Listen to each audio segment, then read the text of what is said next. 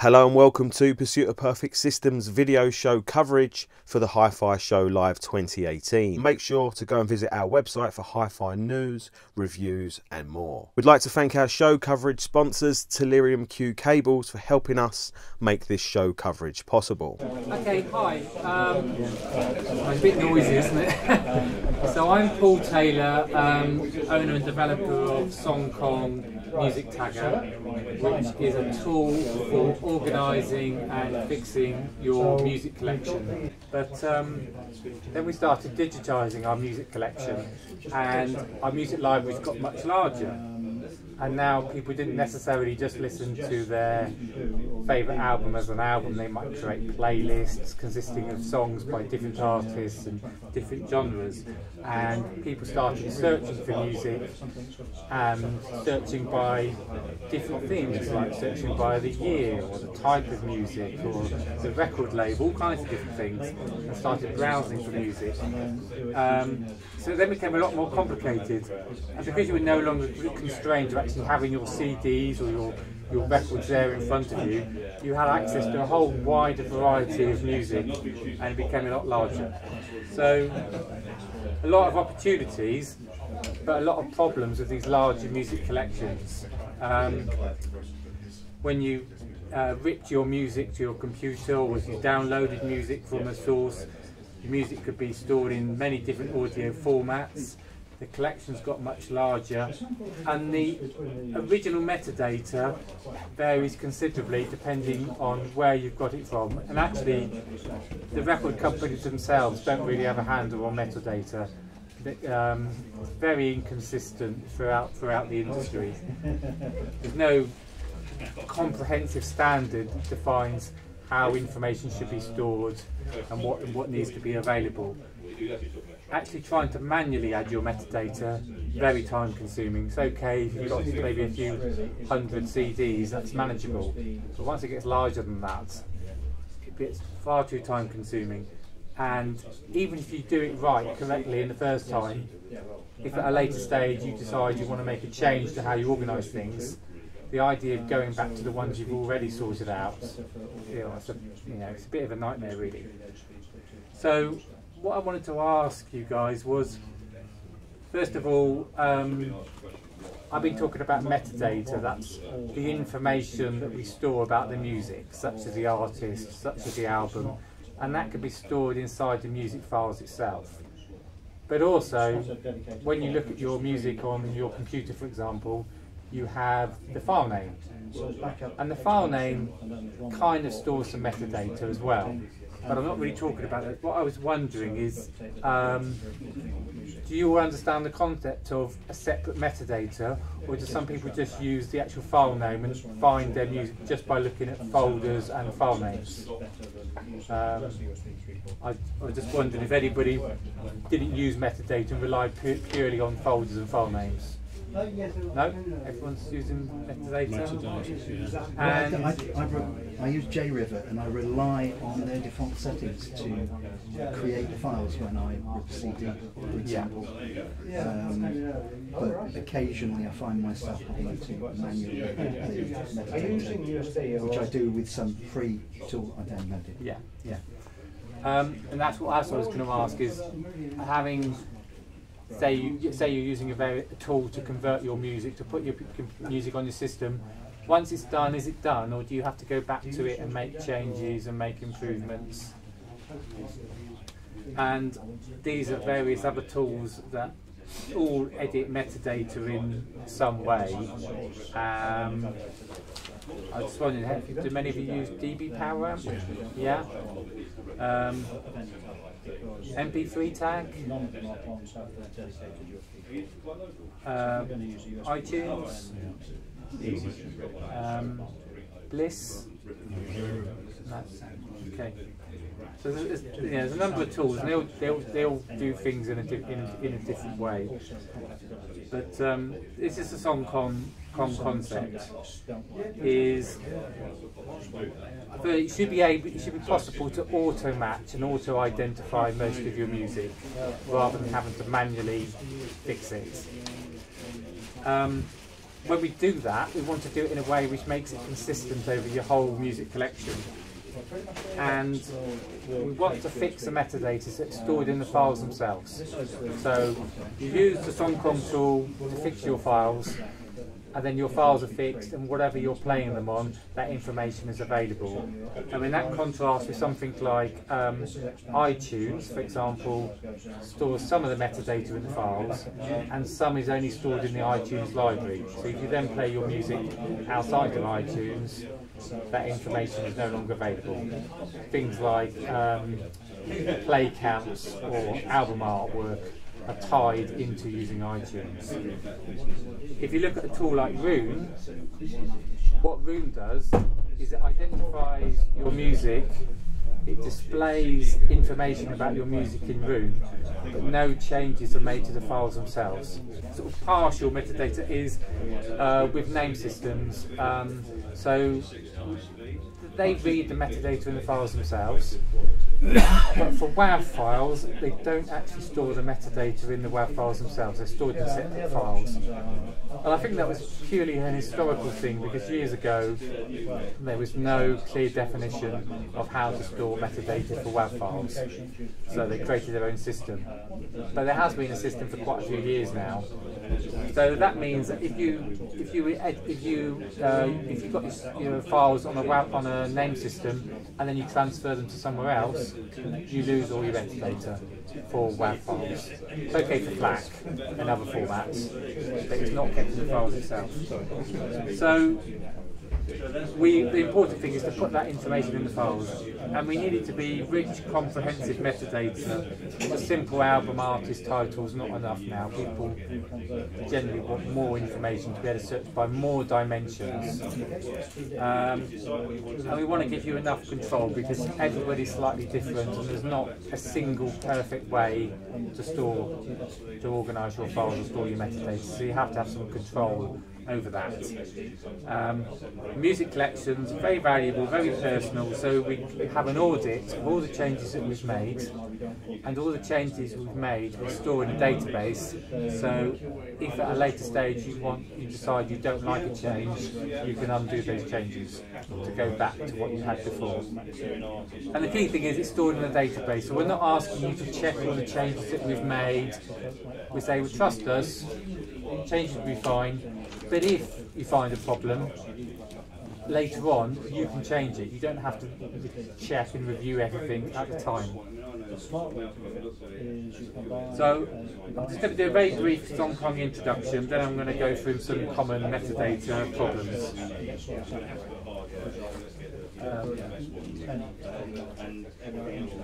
Just a little bit more information. So one way it does the song identification is it uses something called acoustic fingerprints. That means it actually listens to the music in the song and creates a fingerprint of the sound, and they can use that to do a lookup. So that's very accurate. I've gone through the other ones. So, a few other features. We also have something called a status report that you can use in your existing music collection to see exactly what metadata you have. We also have something called delete duplicates to find duplicate songs, and that could be over duplicate songs in the same albums or duplicate songs just based on the songs only. We solve lots of issues with classical metadata. We've worked closely, I don't know if you've heard of Minim Server. We've worked quite closely with Minim Server to solve problems with classical music, high quality artwork, and we also do add acoustic metadata, so we can add things like BPM and the main key of the music. So it's available for the Melco N1. It's also available for Windows, Mac OS, Linux, Synology, and QNAP NAS servers. For a regular desktop, like a Windows PC or an Apple Mac, we have a regular desktop user interface. But we also have a remote interface which allows you to control the program completely via a web browser. So systems that don't have a screen, such as a Melco, you install the software on the Melco, but then you can control via a web browser running on your computer, but also running on your iPad or phone, smartphone, so you can control it any way you like. So, 3 basic steps to improve metadata. Select your music folder and run the Fix Songs task. Review the options. We've got a nice set of defaults, but there are options to allow you to configure it just as you like. Wait for completion and a detailed report created showing exactly what has changed. So that's the startup screen. See the icons at the top are the main tasks. You select your music folder. Review the options. There's the options on the basic tab. There's seven different tabs, so there is a lot of information, a lot of settings you can configure if required. And when it's complete, it creates a report showing exactly how things have been identified and exactly what changes have been made. So, I'm now going to try and go through some of the problems that people can have with their music collection. So, going back to when we had physical releases, people would understand if the album artist or the artist is sometimes slightly different on different releases, but it's clear to you, you understand, oh, this is the same person. And sometimes people would take that a bit further. So if we think of Prince, for a long time he was Prince, then he was just a symbol, then he became formally known as Prince. Now, Prince fan, you realise they're all the same person, but when you digitise your music and you're using various tools to look up your music, they don't realise that. They think they're different people. So what you end up with when you're browsing is you've got some of his albums will be under Prince, some will be under someone else, some will be someone else. So it's difficult to find all the music, and if you use a tool such as DB Power, what that does, it looks up a CD based on the track times. So there's no information stored within the CD itself, but you can use the track times, the track times of all the songs on the album, independently of any other CDs by the same artist. So you don't get the consistency because everything is a one-off lookup. You can manually edit, but that becomes hard work. So the difference with SongKong is it understands artists as entities. So the database we use, we're not just looking up an artist name for that release. We're looking up that release by this artist, and every artist has something that we call canonical name. That means that's their main name. So even if they use a different name on a different release, that's their main name. So we go back to Prince, his canonical name is Prince. On some releases it's called Prince, on some releases it's called Symbol. But we know that it's always the same person, so we can always use Prince when we add the metadata into your music files. So therefore, when you then browse your music by Prince, you have all these albums in one place. We also can deal with non-English scripts. Does anybody know who that artist is there? When I say artist, that's composer, that's Tchaikovsky. But you know, unless you speak Russian, you probably wouldn't recognise that. But we understand that we have an English version of all artists, so we can always use the English name. Or if you want, you can stick to their native language. But it allows you to keep it consistent throughout.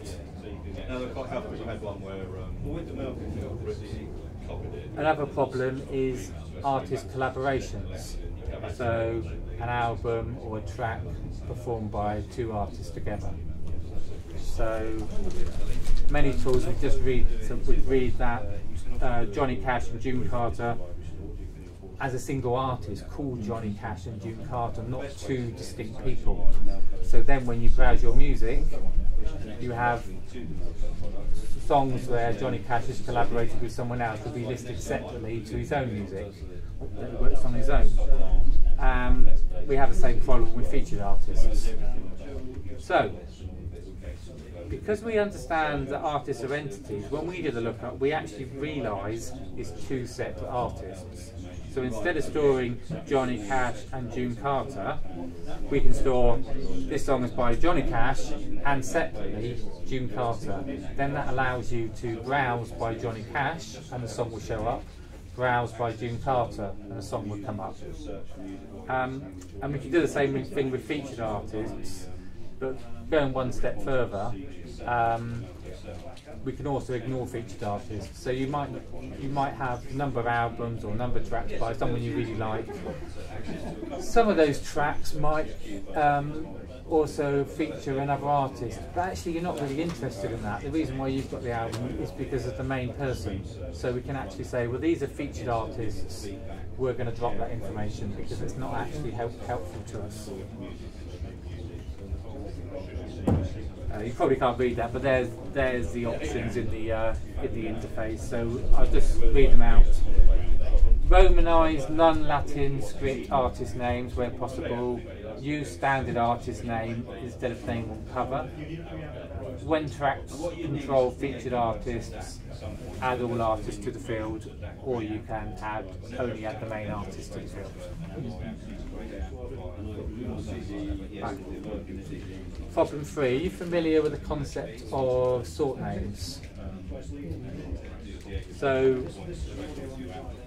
if you go back to the physical records or the record shop idea, you would look for the Beatles under B for Beatles, not T for the.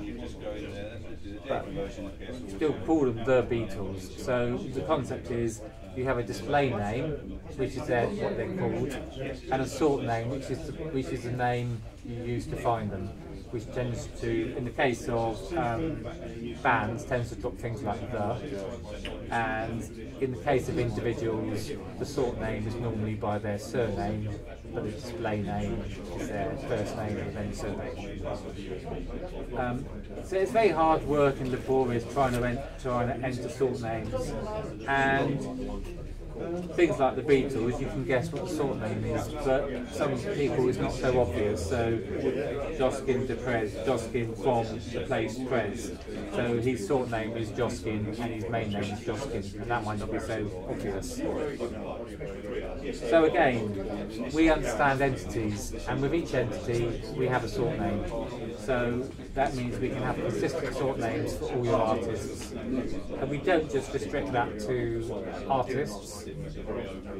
We also apply that to composers, conductors, orchestras, choirs, any kind of performer. Everybody has a sort name. So now you could display as Kate Bush, but sort as Bush Tom Kate. Okay, let's move away from artists. So as I was saying earlier, say you rip your CD to your computer. CD doesn't store any metadata. No metadata in that CD at all. You can use a tool such as the DB Power app to look up the CD, and it basically does a count of how many tracks are on the CD, and it works out the length of every track on that CD, and then creates a checksum based on that information, and then looks up that information in the database. So that can mean that actually you can coincidentally find completely the wrong album. It just happens to be an album by someone completely different who happens to have the same track length and the same number of tracks. Nothing to do with. That's why you sometimes get, why is it got this album back? It's nothing like my album, but it probably got the same number of track lengths. Also, it only works with albums. It doesn't work with singles or EPs or releases with only half a dozen tracks, because there's just too many. There'd be too many albums with the same length tracks, so you can't get a match. And It's disc based. So say you have a multi-disc release, 2 discs. Looks up disc 1. It might find that disc 1 as part of the 2-disc release, or it might just think that is a standalone disc. And the same with disc 2. It doesn't understand that you're looking at 2 CDs of the same release. They're just 2 individual things. It might find disc 1 but not find disc 2. It might find disc 2 but not disc 1.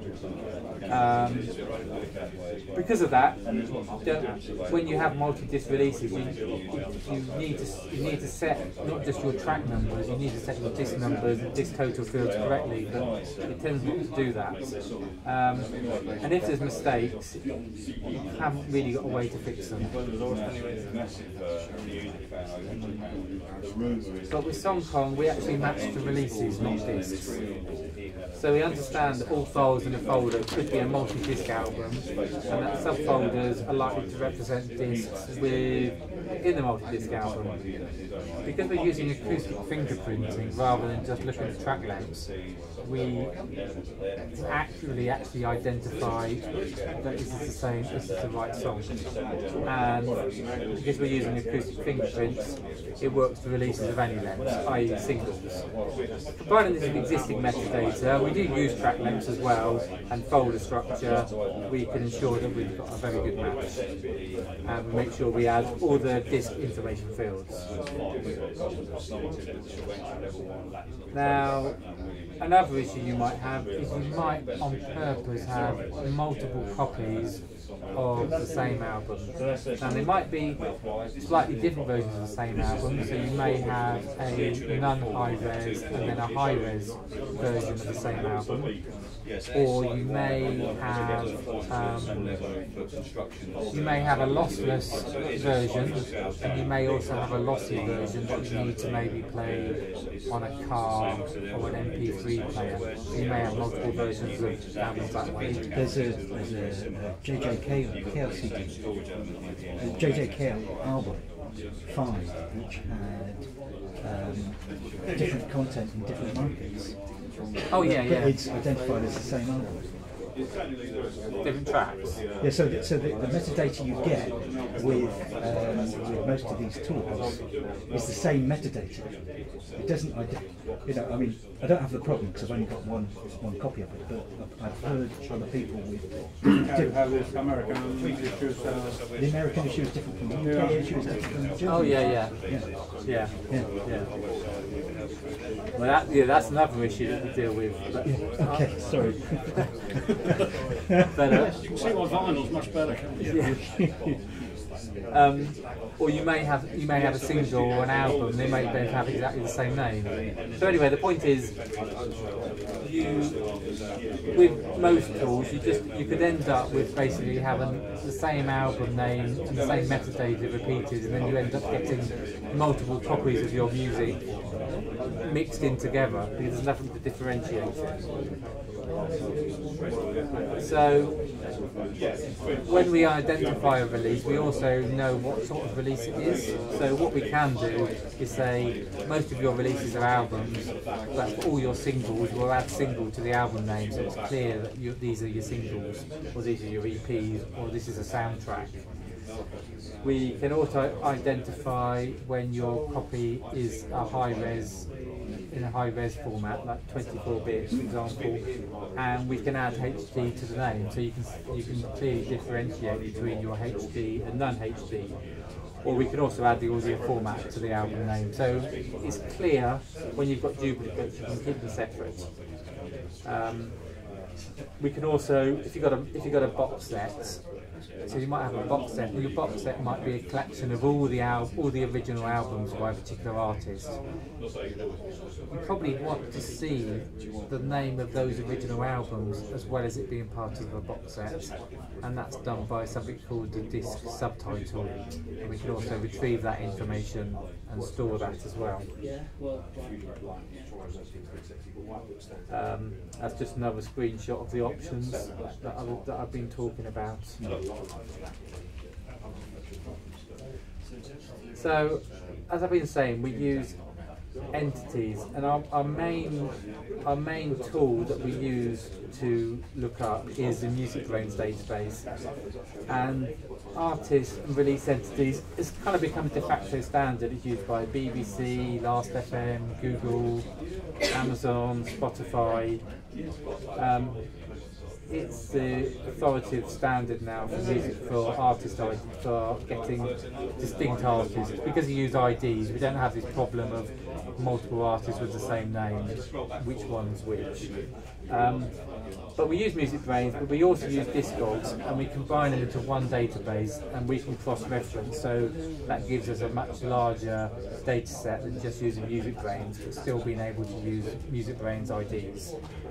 And the data in Music Brains can be edited as well. So if you do come across a problem, which is quite rare, but if you do, you can actually fix it, and then that will then filter down to your music, rather than being stuck with every time you do a lookup it brings back the wrong data, which can happen with some systems. Now, another thing is, say you've put your CDs on your computer, and then you're at a later stage you're trying to use a tool to automatically identify your music. The tools tend to fall into two camps. Either they try and find the album, they try and match the songs to an album, and if they match the songs to your album, all well and good. If they can't match all the songs to your album, that's it, there's no match. Or they're not really bothered about albums, they're just trying to identify your songs. And this is certainly a case with tools that use fingerprinting, because the fingerprinting can identify the individual track, but it doesn't in itself tell you what album that track belongs to, because so many songs are now available on more than one album. Different versions of the same album, compilation albums by the artist, various compilation albums. Most tracks are available on more than one album, and fingerprinting alone won't tell you the correct one. So then you can end up with, okay, it's identified my songs, but it's totally messed up my album structure, because it's matched these songs to some obscure various artist album that I don't have. It just happens to have some of those songs. So what we do with SongKong is we do both. We try very hard to find a good album match. So we group songs logically, we try and find the album match. If we can't find the album match, but the fingerprinting allows us to identify the song, then we do what we call a song-only match. And with a song-only match, we just update the song-specific fields. So we can update the title of the song, we can still update that, so the title doesn't change. We can update the track artist, but we won't start messing with album fields. So that improves your metadata without breaking up any existing album metadata that you've got that we were unable to match because we could not find the album that the song belonged to. Okay, so we've worked very hard to improve tagging for classical music. So classical music has lots of features that means it has to be handled differently to pop and rock music. For starters, there's not really a single artist that you would say is the main artist for the release. So you've got to consider the conductor, the performers and the orchestras. The composer has probably got nothing to do with the recording. He wrote the music, but he may have died long ago. So the composer may be the most important aspect, but is not necessarily the artist of the album. Now, most tools and databases have really been designed to only got pop music in mind, which is a problem. And another area with classical music is we're not just interested in songs on an album, we're interested in movements within words on an album. So one issue is how do you know if this album you've got is a classical album? So the main databases, including MusicBrainz and Discogs and AMG, they don't really indicate if an album is a classical album or not. So if you don't know if it's classical, it's hard to adjust your rules to do the different things for a classical album. We've added an algorithm to SongKong to help identify classical. So it considers things that known classical composers, conductors and performers, identifying works and movements and titles, known classical record labels. So we do various things, so then we've got a very good chance that we correctly identify it as being classical or not non-classical. And there's always some edge cases. It's always difficult. You can't get it right for every single one because sometimes there's disagreement. So we also have a way to allow you to specifically say, actually, this album you're saying is classical isn't. So treat it as non-classical.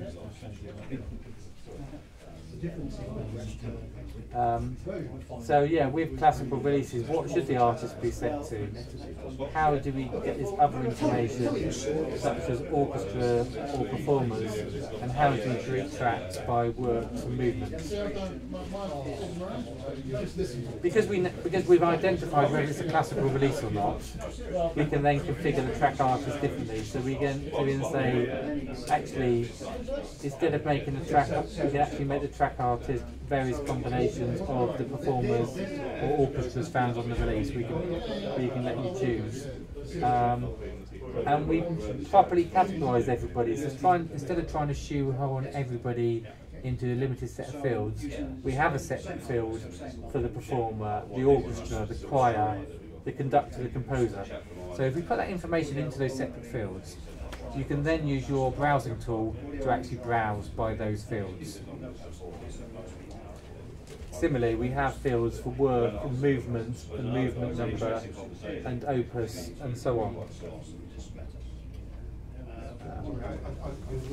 Can't really, too small to see that, isn't it? But that's just an example of some of the options that we have for classical music.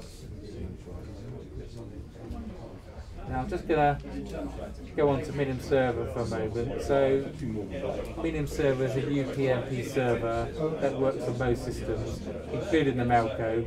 And by default, the Melco comes with Twonky, but you can also configure it to use Minim Server.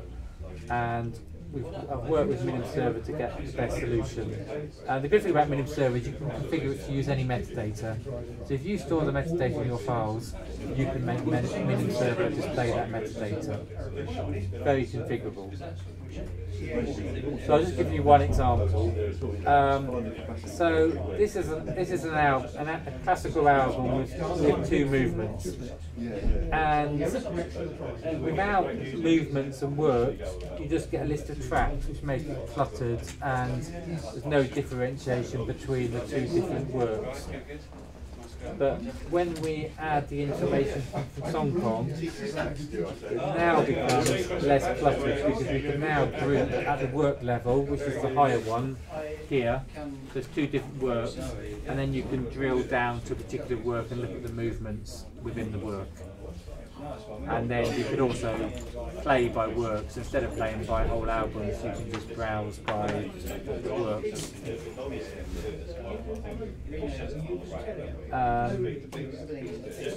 We also can index by instruments. So MusicBrainz stores the instruments that are being played, used on particular pieces of music, so we can also browse by that.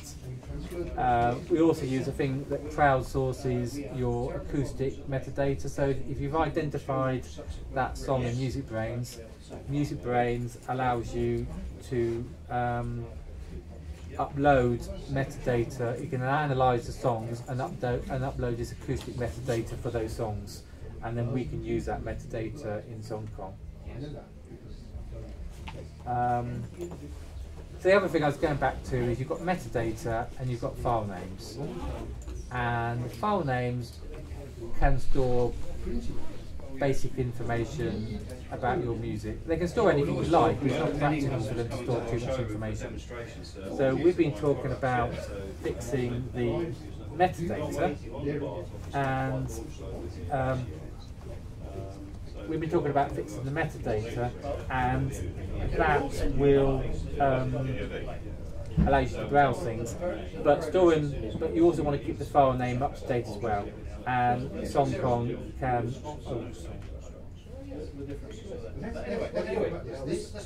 SongKong allows you to comprehensively browse your file names by your metadata.